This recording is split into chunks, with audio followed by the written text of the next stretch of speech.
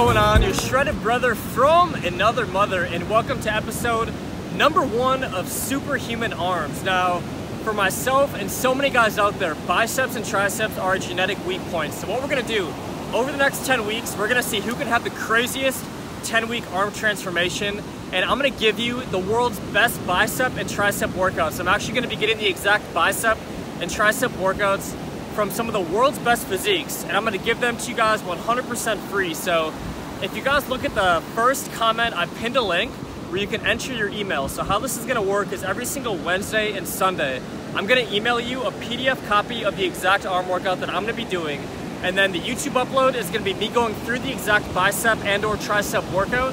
And over the next 10 weeks, whoever can have the best arm transformation, we're gonna pick the top 3 arm transformations.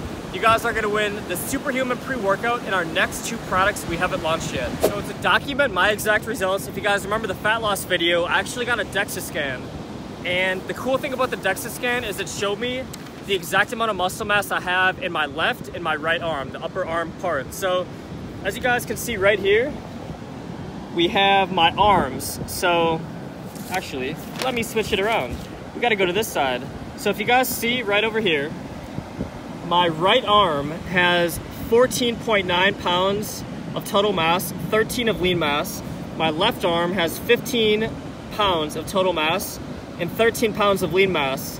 So 13 pounds in each arm is a number I'm gonna try to see I can beat over the next 10 weeks. All right guys, so I'm gonna actually take an official measurement just to kind of give you guys an accurate look on where I'm at, and then we're gonna do this again in 10 weeks.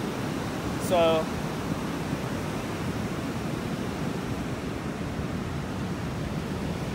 flex.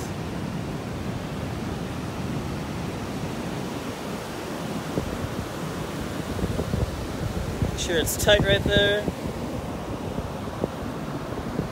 So we are right, this long mark right here, so 16.5. So I'm about 183 pounds on the DEXA scan, 16.5.